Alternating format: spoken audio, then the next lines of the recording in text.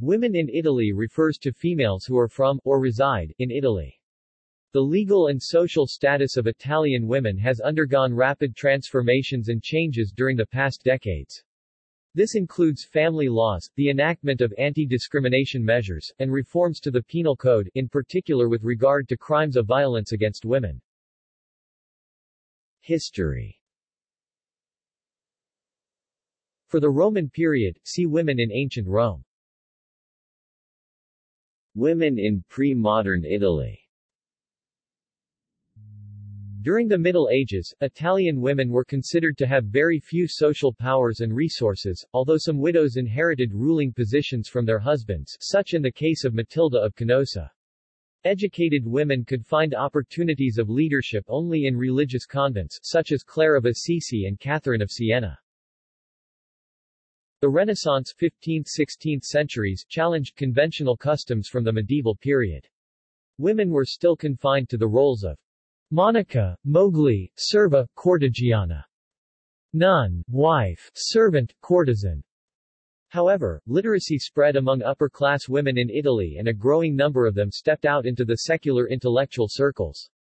Venetian-born Christine de Pizan wrote The City of Ladies in 1404, and in it she described women's gender as having no innate inferiority to men's, although being born to serve the other sex. Some women were able to gain an education on their own, or receive tutoring from their father or husband.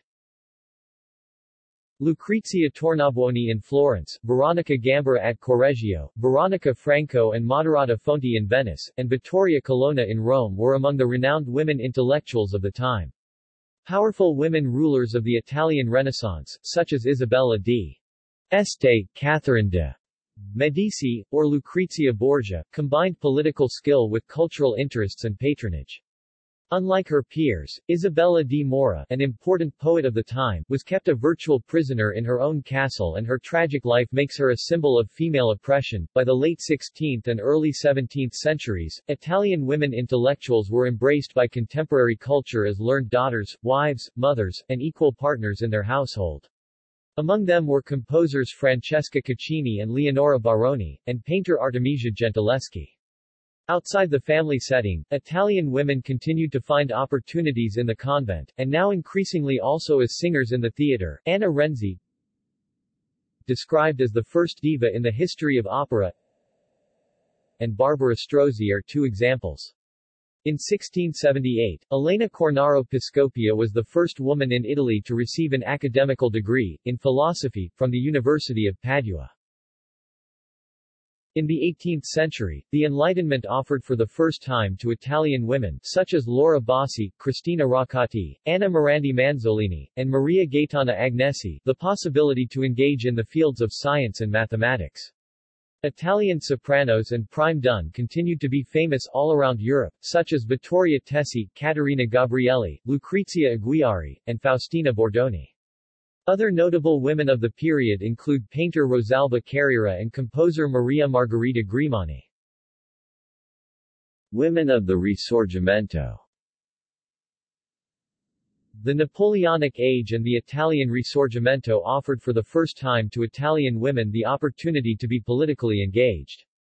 In 1799 in Naples, poet Eleonora Fonseca Pimentel was executed as one of the protagonists of the short-lived Parthenopean Republic. In the early 19th century, some of the most influential salons where Italian patriots, revolutionaries, and intellectuals were meeting were run by women, such as Bianca Malesi Mohone, Clara Maffei, Cristina Trivulzio di Belgiojoso, and Antonietta de Pace. Some women even distinguished themselves in the battlefield, such as Anita Garibaldi, the wife of Giuseppe Garibaldi, Rosalia Monmason, the only woman to have joined the Expedition of the Thousand, Giuseppina Vidala, who along with her sister Paolina led an anti-Bourbon revolt in Messina in 1848, and Giuseppa Molinara Calcagno, who fought as a soldier in Garibaldi's liberation of Sicily. The Kingdom of Italy, 1861 to 1925. Between 1861 and 1925, women were not permitted to vote in the new Italian state. In 1864, Anna Maria Mazzoni triggered a widespread women's movement in Italy, through the publication of Woman and Her Social Relationships on the occasion of the revision of the Italian Civil Code, Le donne e I suoi rapporti sociali in occasione della revisione del Codice Italiano. In 1868, Alei Gualberta Beccari began publishing the journal Women in Padua. A growing percentage of young women were now employed in factories, but were excluded from political life and were particularly exploited. Under the influence of socialist leaders, such as Anna Kuleshov, women became active in the constitution of the first labor unions. In 1902, the first law to protect the labor of women and children was approved. It forbade them working in mines and limited women to 12 hours of work per day. By the 1880s, women were making inroads into higher education. In 1877, Ernestina Purit's Manas paper was the first woman to receive a university degree in modern Italy, in medicine, and in 1907 Rina Monti was the first female professor in an Italian university.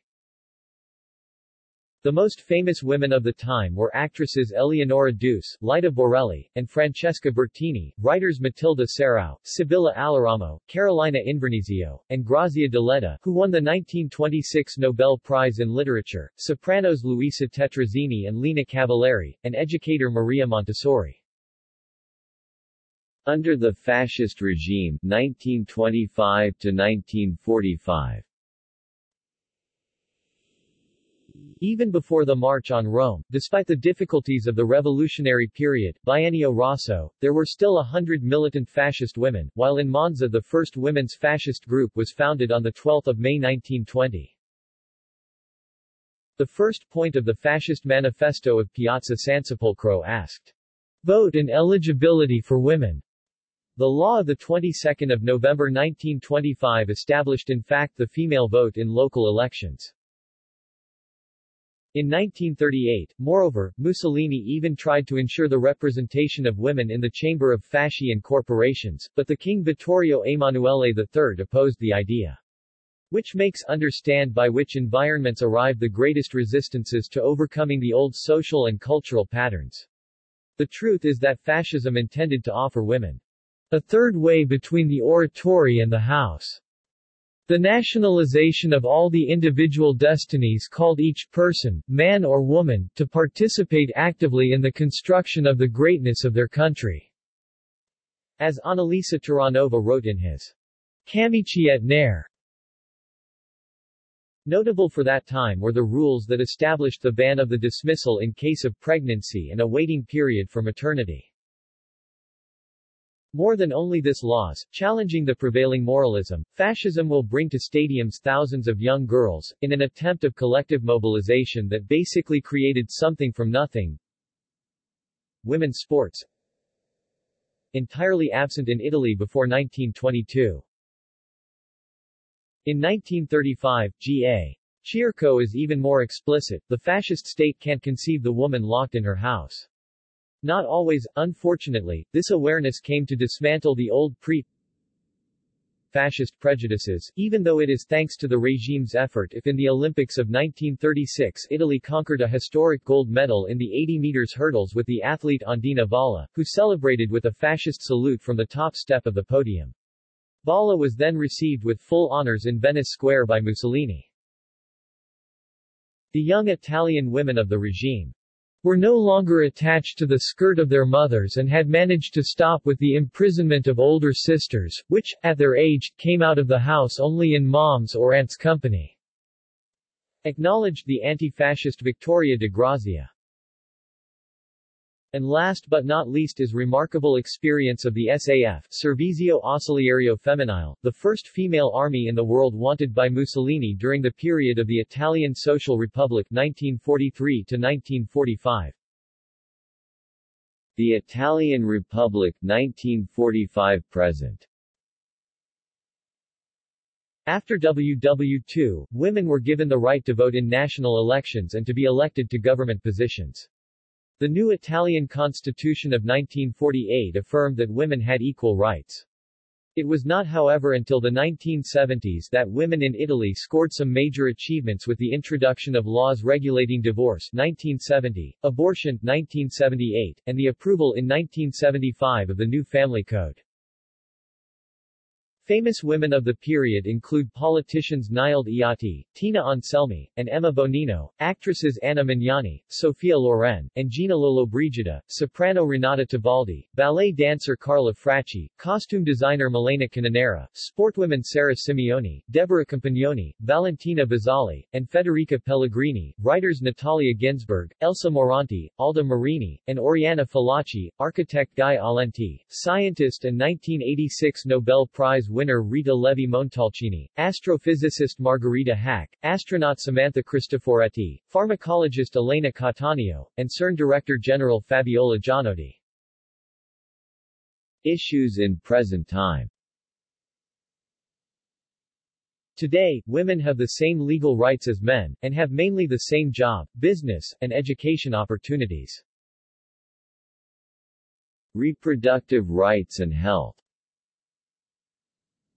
The maternal mortality rate in Italy is 4 deaths, 100,000 live births, as of 2010, one of the lowest in the world. The HIV/AIDS rate is 0.3% of adults aged 15 to 49. Estimates of 2009, abortion laws were liberalized in 1978. Abortion is usually legal during the first trimester of pregnancy, while at later stages of pregnancy it is permitted only for medical reasons, such as problems with the health of the mother or fetal defects. However, in practice it is often difficult to obtain an abortion, due to the rising number of doctors and nurses who refuse to perform an abortion based on moral, religious opposition, which they are legally allowed to do. Marriage and family. Divorce in Italy was legalized in 1970. Obtaining a divorce in Italy is still a lengthy and complicated process, requiring a period of legal separation before it can be granted, although the period of separation has been reduced in 2015. Adultery was decriminalized in 1969, after the Constitutional Court of Italy struck down the law as unconstitutional, because it discriminated against women. In 1975, Law No. 151/1975 provided for gender equality within marriage, abolishing the legal dominance of the husband. Unmarried cohabitation in Italy and births outside of marriage are not as common as in many other Western countries, but in recent years they have increased. In 2016, 29.9% of all births were outside of marriage, but there are significant differences by regions, with unmarried births being more common in the north than in the south. Italy has a low total fertility rate, with 1.35 children born, woman, in 2015, which is below the replacement rate of 2.1. Of women born in 1968, 20% stayed childless. In the EU, only Greece, Spain, Cyprus, Poland, and Portugal have a lower total fertility rate than Italy. Female education. Women in Italy tend to have highly favorable results, and mainly excel in secondary and tertiary education. Ever since the Italian economic miracle, the literacy rate of women as well as university enrollment has gone up dramatically in Italy. The literacy rate of women is only slightly lower than that of men. As of 2011, the literacy rate was 98.7% female and 99.2% male. 60% of Italian university graduates are female, and women are excellently represented in all academic subjects, including mathematics, information technology, and other technological areas which are usually occupied by males. Work. Female standards at work are generally of a high quality and professional, but are not as good as in education. The probability of a woman getting employed is mainly related to her qualifications, and 80% of women who graduate from university go on to seek jobs. Women in Italy face a number of challenges. Although gender roles are not as strict as they have been in the past, sexual and domestic abuse is still quite prevalent in Italy.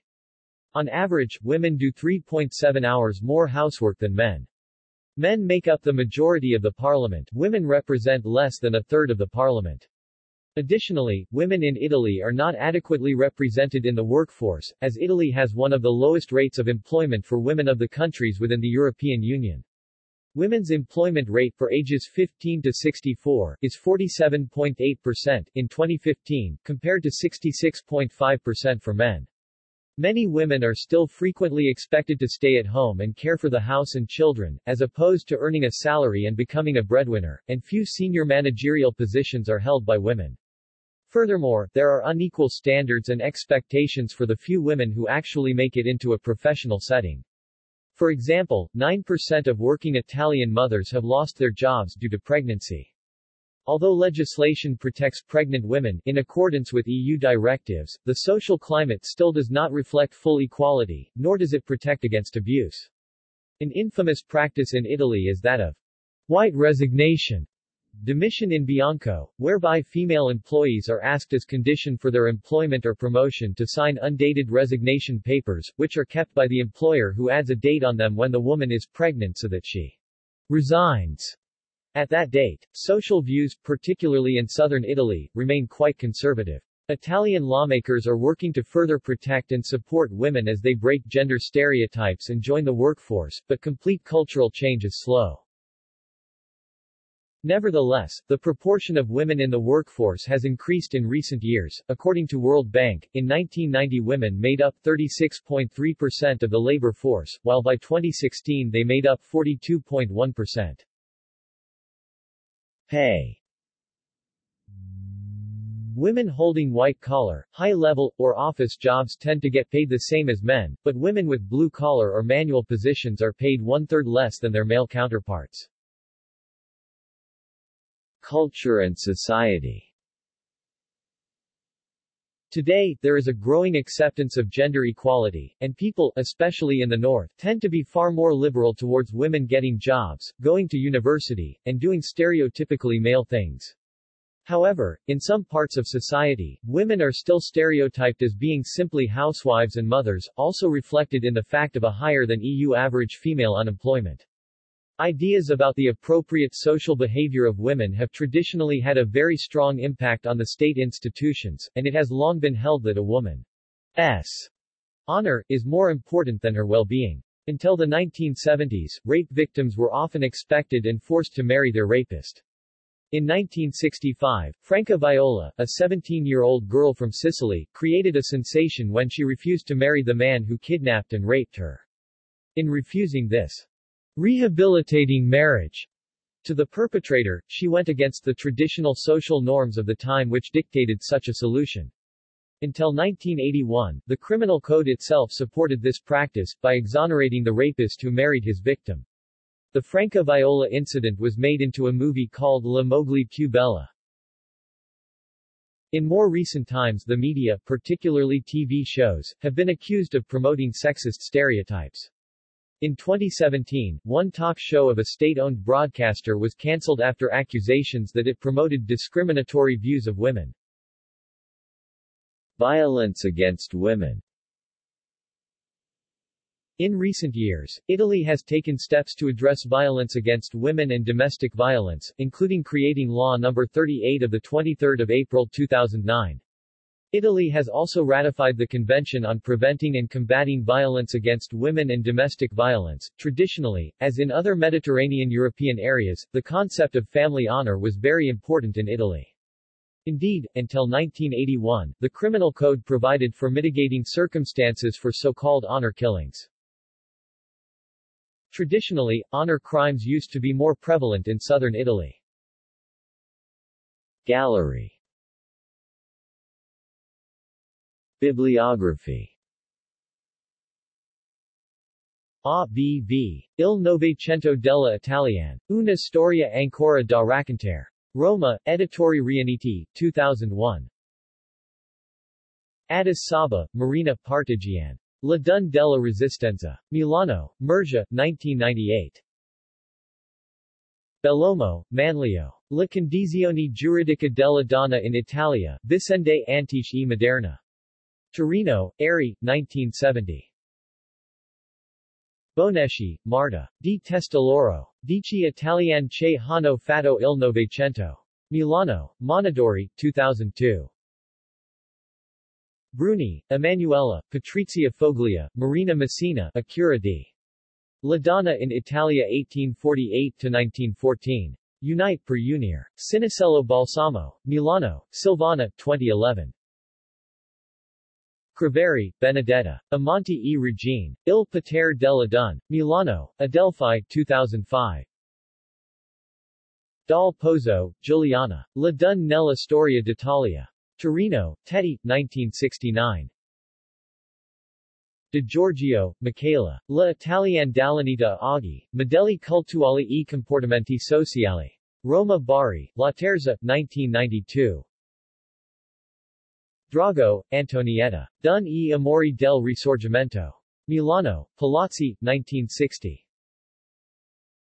Grazia, Victoria de. How Fascism Ruled Women, Italy, 1922-1945.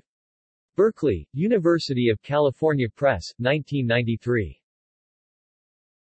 Matthews Greco, Sarah F. Acura D. Monica, Mogli, Serva, Cordigiana, Vita e Immagine della Duntra Rinascimento e Controriforma. Firenze, Morgana, 2001. Migliucci, Deborah. Breve storia delle conquiste femminili nel lavoro e nella società italiana. Milano, Camera del Lavoro Metropolitana, 2007. Roxella, Eugenia, e Lucetta Scaraffa. Italian 3 vol. Roma, Dipartimento per la Pari Opportunità, 2003. Rossi Doria, Anna, Acura d. Acce punto e la storia della donna in Italia. Roma, Biella, 2003. Wilson, Perry. Women in 20th Century Italy. Palgrave Macmillan, 2009. See also: Women in Ancient Rome. References. External links. Valentina Piatelli, History of Women Emancipation in Italy. Women in Italian Universities. Women in the Italian Resistance during WW II. Italian women who made history. Women in Italy, from the unification to the present.